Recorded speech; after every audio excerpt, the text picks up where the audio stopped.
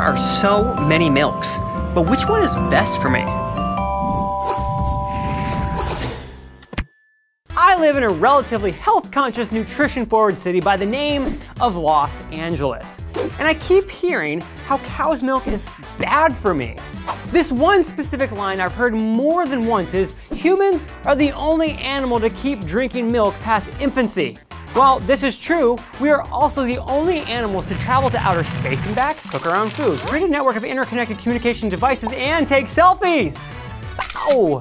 So I feel like this only humans do it must be bad for us argument is a little weak. But there is a reason why we're the only animal to do this. Because we can! Humans are extremely unique in the fact that we possess this semi-quasi superpower allowing us to digest milk into adulthood. Here's how it works. Our bodies produce lactase, an enzyme which breaks down the sugar in milk called lactose into glucose and galactose. But if your body doesn't produce the chemical lactase, then you're classified as lactose intolerant and milk becomes an indigestible beverage of disappointment. However, don't be sad if you're not in the lactose club. 65% of the world's population has trouble consuming milk. But for those who can drink milk, what are the pros and what are the cons? On the pro side, milk contains whey and casein protein, ideal for building muscle, and contains calcium, optimal for burning fat.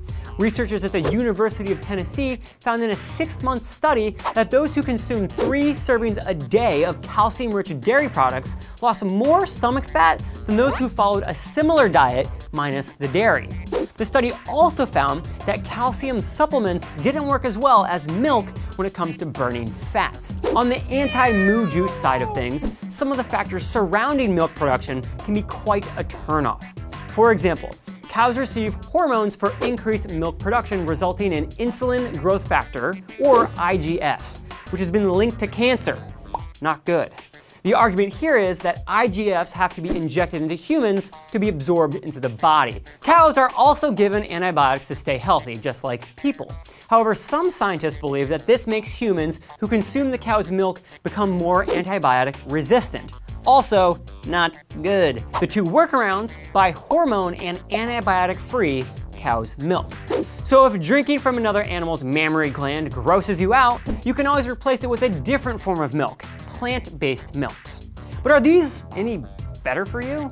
Soy milk is naturally cholesterol-free and contains plenty of complete proteins. Sounds good at first, however, most US soy milk comes from soy made in the US, of which 90% is GMO and sprayed with Roundup, designed to kill weeds. Also, the soy used for soy milk has to be heated in order to be processed, and once it's heated, the proteins are denatured and lose their quality. You might also find xanthan gum, a thickening agent, in your soy milk.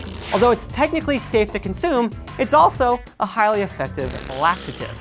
Almond and coconut milk are also guilty of containing thickening agents, while rice milk has its own woes.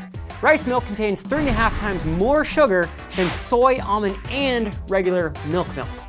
Also, if these plant-based milks are store-bought, they usually contain stabilizers, which is basically another word for preservatives, pushing these drinks into the category of processed foods. So which milk is best for you? Well, cow's milk is great, unless you're lactose intolerant.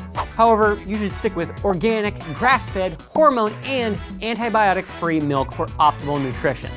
The plant-based milks are also good for you, but try to make them yourself or find a place that makes it fresh daily and consume them quickly, as they are extremely perishable. So what kind of milk do you drink? Is there anything you won't touch or absolutely refuse to put in your cereal? Let me know in the comment section below.